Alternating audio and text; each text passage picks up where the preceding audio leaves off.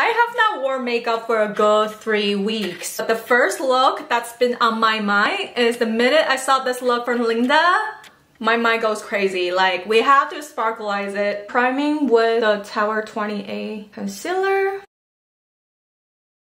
Okay, this dark brown to define the outer V. I'm going to this shade from Pat to define my inner corner and drag it out. I found the shade Jade from Magical Makeup. I might have to mix a few other shades to get it to be more icy, and I'm gonna put it here as well. This color, tapping that on the center and the brow bone. So pretty. Back to this shade, I want to deepen the outer V again. This shade for the inner corner. Okay, for her grungy like lower lash line was Chef's Kiss, Cara Moon, Aurora Australis. Like that on my lower lash line.